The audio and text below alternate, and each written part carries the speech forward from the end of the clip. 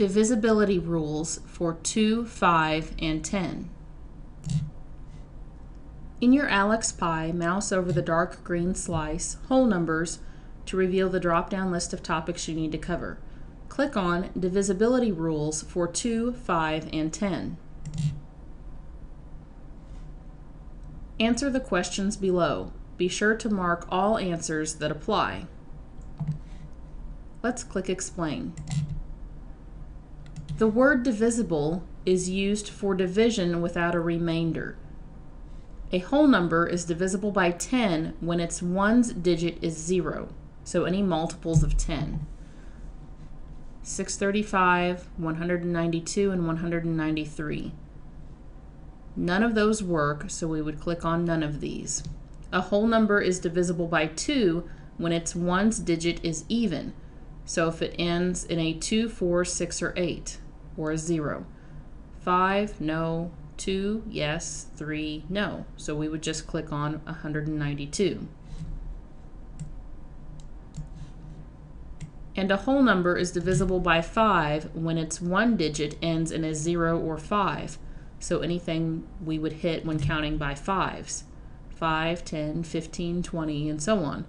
635 works, but not 192 or 193. So we just click this one. And so our answer would look like this. None of these are divisible by 10. Only 192 is divisible by 2. Only 635 is divisible by 5. Let's try another one.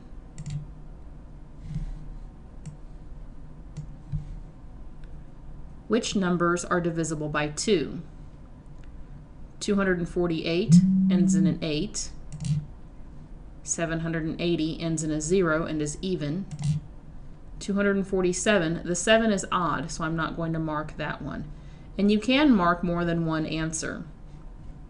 Which numbers are divisible by 10? Anything that ends in a 0. So 780 is my only one. And which numbers are divisible by 5? Again, just 780.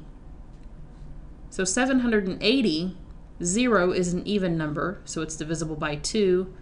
0 means it's a multiple of 10 and ends in 0 like 10 does, so it's divisible by 10. And when we count by 5s, so 760, 765, 770, 775, 780, it's also divisible by 5. And click Next. And it says that I got the correct answer. Thanks for watching.